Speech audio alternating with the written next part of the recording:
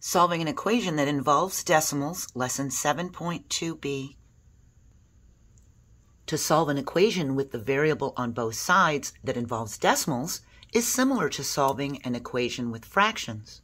But instead of first multiplying both sides of the equation by the least common multiple, LCM, we multiply by a power of 10 to remove the decimal points, then work with whole numbers. So here we have an equation. 3 4/10 x plus 5 is equal to 3 9/10 x plus 3. We want to remove these decimal points, turn these into whole numbers. So, since this is tenths, we can multiply by 10. That's our power of 10. We're going to do 10. We distribute the 10 to the 3.4 and to the 5. We distribute it to the 3.9 and the 3. We end up with 34x plus 50 is equal to 39x plus 30. Now we have whole numbers. We can just subtract the 30 from both sides. We subtract it from the 50 and from this 30. That's going to create a zero pair here, isn't it? We've eliminated that. And here we have 34x plus 20 is equal to 39. Now we subtract the 34x from both sides. That's going to create a zero pair here and eliminate it. Now we're left with 20 is equal to 39x minus this 34x is a 5x. 20 is equal to 5x. We divide both sides by this coefficient 5 because our goal is to get this x isolated to one side of the equal sign. Now 5 over 5 is a 1. We have 1x. 20 divided by 5 is 4. So let's go through a word problem and do this again. So we have Bob and Sam. Bob walks from his house to the library at a constant rate. After walking 84/100ths mile, he meets his friend Sam, and they continue walking at the same constant rate. When they arrive at the library, Bob has walked for 7/10 of an hour, and Sam has walked for 3/10 of an hour. What is the rate in miles per hour at which the friends walked to the library? So our very first step is we need to write an equation for the distance from the friend's house to the library. And using the fact that distance equals rate times time, we're going to let R equal their walking rate.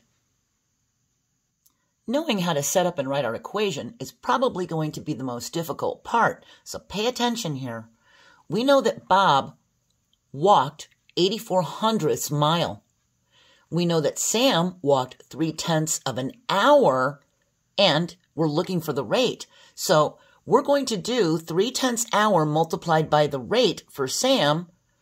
Since we weren't given miles for Sam, only time, we multiply his time by the unknown rate R. So here's Sam's and here's Bob's. Our equation is going to be 84/100ths plus 3/10 R is going to equal 7/10 R. That's how long Bob walked. This is the distance to the library, and this is the distance to the library. So now we can remove the decimal points by multiplying each side of the equation by a power of 10. Now here's step 2. We have 84/100ths plus 3/10 R is equal to 7/10 R. We know which power of 10 to use by looking at the decimal place values. We have hundredths, tenths, and tenths. We use the power of 10 that will remove all decimal points. If we only multiplied by 10 as our power of 10, we would still have 8 4/10 here. If we multiply by 100, it will then be 84, and it'll be a whole number. So we're going to multiply by 100. We multiply this side of the equal sign by 100 and this side by 100. We get 100 times 84/100ths is 84, times 3/10 is going to be 30, and we drop our R down. On this side, we get 70R. Now we can solve the equation using inverse operations. Okay, here's step 3. Using the inverse operations, we can start by subtracting 30R from both sides of the equal sign. That's going to create a zero pair here. We have a plus 30R minus 30R. So that's eliminated. On this side, we have 40R. We drop the 84 down. We have 84 is equal to 40R. Now, since this is 40 times some unknown rate R, The inverse of multiplication is division, so we're going to divide both sides of the equal sign by that coefficient 40. 40 divided by 40 is 1, so we have 1r here. And 84 divided by 40 is 2 1/10. We know 2.1 is equal to r. The rate is 2 1/10 miles per hour that Bob and Sam walked to the library. This is their constant rate of speed. Now in step 2, we distributed the 100 to both of these terms and to this term. We can multiply each term by a power of 10 instead of distributing it to each term. We can do 84 hundredths times 100, 3 tenths times 100, and 100 times 7 tenths. And we will still get 84 plus 30r equals 70r. We'll still subtract 30r from both sides and get 84 is equal to 40r. We'll still divide both sides by the coefficient 40. We'll still get 2 1/10 is equal to r. We get the same answer as when we distributed the 100.